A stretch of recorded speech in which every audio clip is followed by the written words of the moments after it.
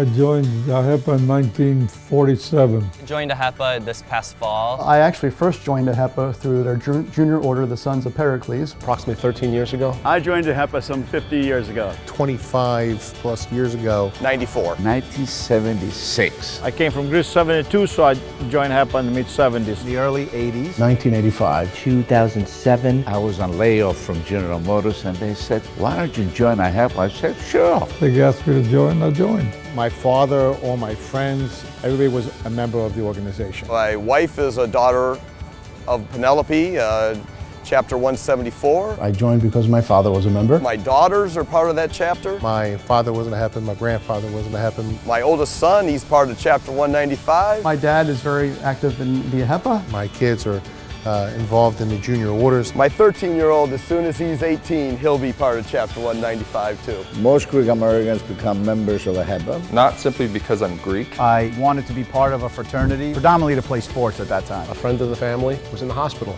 and he, and along with another friend, had been asking me to join the organization probably for a couple of years, and I kept putting them off. So I went to visit my friend in the hospital, and I said to him, if you make it home, I said, I'll join AHEPA. He made it home, and I joined AHEPA. I'm happy that there's an organization that exists that promotes the Hellenic value system. It gives people of my ethnic background a chance to relate with each other, connected to their ancestry. And applies it to the modern age, to people that are trying to make a difference in their community. The purpose that AHEPA was established was tremendous. In July of 1922, in Atlanta, Georgia, our founding fathers came here and they saw there was a need. When Greeks came to the United States of America in early years, they faced the discrimination. The Greeks in the South were treated like nothing. And that's why those people got together and made this organization based on trying to communicate with one another, help one another. AHEPA promotes family. They believe in their religion, the church, which is Greek Orthodox. AHEPA has been involved very much in the life of the church, mingling in the parish work, contributing to various festive occasions, dinners and other things, even sometimes offering facilities in terms of buildings for functions of the parish. Hellenic values believes in not only believing in the American values, but also maintaining your roots and your heritage and your culture. American Hellenic Educational Progressive Association. The education is important with this. I'm very proud of the fact that today Greek Americans as an ethnic group are first in education and second in national income. It's evolved into a more philanthropic organization. It's probably the biggest kept secret because it does so much work. We give scholarships, we raise money for charity. Hospitals, foster homes, or soup kitchens. We help restore the Statue of Liberty. We help with St. Nicholas Shrine in York, whatever we can to make a difference. When I started, we only had 2 or 3 housing units. Now we have like 96. That's powerful stuff. St. Nicholas is something that required tremendous contributions. It's a construction that is extremely difficult and expensive. AHEPA was one of the contributors. You have windows that look down exactly across to the memorial site. So imagine people that lost relatives or other people, go there in the bereavement room up there, sit quietly and look down and see the 2 memorials with the names of their people.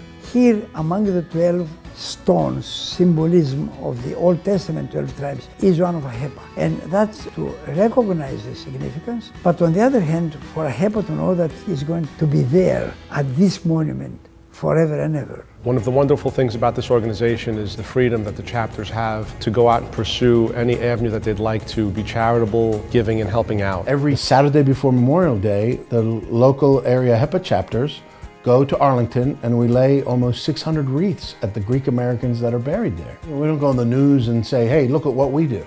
We do it because it's the right thing to do. Today we're in Flint, Michigan. donating 1,944 gallons of milk to the people that are affected by the Flint water crisis because it helps stop the absorption of lead into the body and the bones of individuals, especially children. This was my favorite AHEPA moment so far because it touches my heart to be able to see who you're giving the food to. I'm grateful for the small act of kindness you're doing. We have probably 30 AHEPAns and some Daughters of Penelope here, many from Ann Arbor, my home chapter, 195. We hope to make a difference. That's the reason we're AHEPAns. Our strength is in our chapters.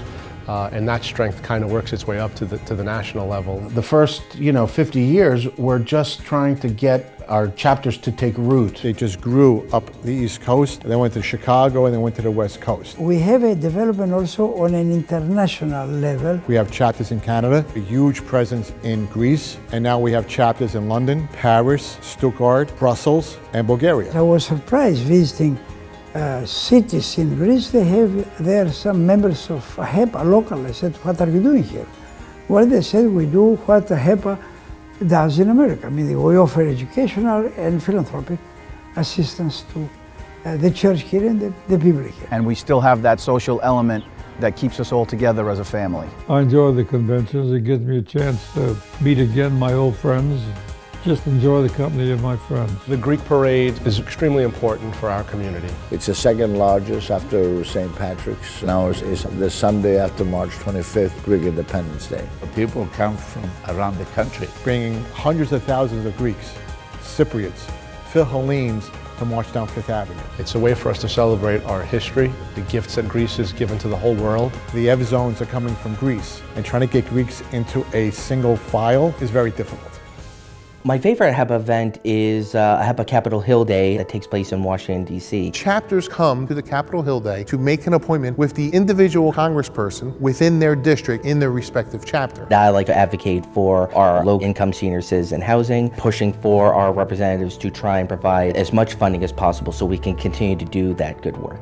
It just brings you in of all the work that we do, and you want to participate. My favorite part of this organization is the vast network AHEPA has at hand for you to make a difference in promoting a cause, whether it's rebuilding of St. Nicholas or sponsoring a group of kids to go to Greece and study right next to the Acropolis. You're joining in this legacy, members that included President Franklin Delano Roosevelt and Harry Truman and Gerald Ford, American heroes like John Glenn, who had this notion that AHEPA's mission and service to the community was good enough for Phil-Hellenes to join and be a part of because they enjoyed the work that we do and they felt it was good to be part. We want to get the young people involved.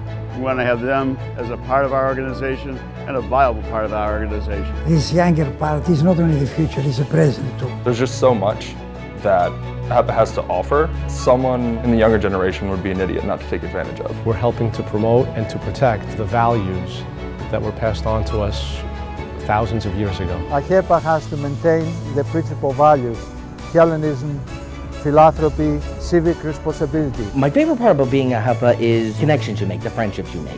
And we've kept these fellowships, these friendships for so many years. We laugh together and we cry together, and that's what makes AHEPA a family.